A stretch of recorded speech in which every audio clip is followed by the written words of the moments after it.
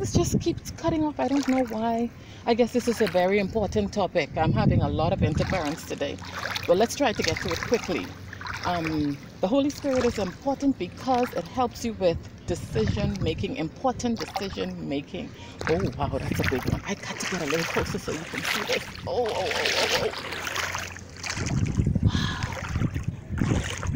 Can you see it? Oh my gosh, that is so pretty. I hope you can see it. Okay, the Holy Spirit. It's so important because as we go through our daily lives, we find ourselves in situations, not so much of anything or any cause of our own, but just the simple vicissitudes of life. And this is what the Holy Spirit is for too. He can act as your lawyer, your doctor, pediatrician, counselor, whatever it is that you need, the Holy Spirit will and can stand in that stead. I promise you. So it is vitally important that you find the time. I think in the other episode, I was a little bit casual with why the Holy Spirit is important. Oh, if you have a free hour, then you can maybe sit down and do your studies. No, that's not the impression I wanted to give and that I need to give to the aspiring, successful Christian believer. You must make the time. You must carve out enough time to sit in the presence of the Lord and to learn about the Holy Spirit.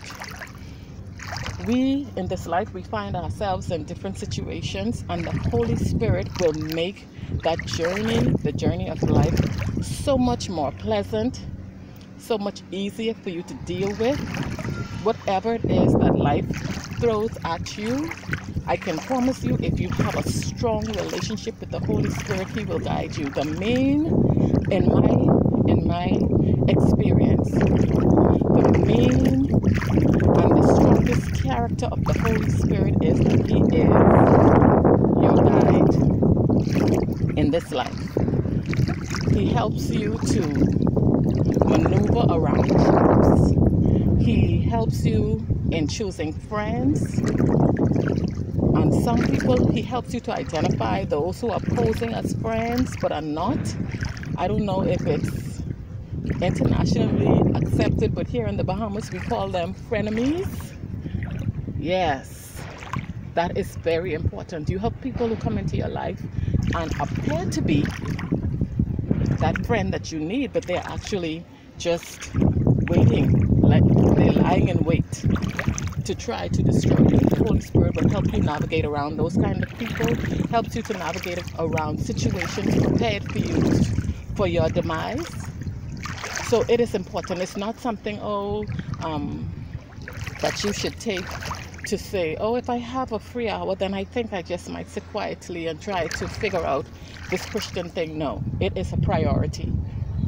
Time set aside in the presence of the Lord is a priority. It's not something that you do if you have a free hour. You make the free time and you stick to it, because you would find that this would be the most rewarding relationship that you've ever cultivated in all of your lifetime. He will guide you through every situation you face, and the quicker you are able to cultivate this friendship and this dependence on Him, the better.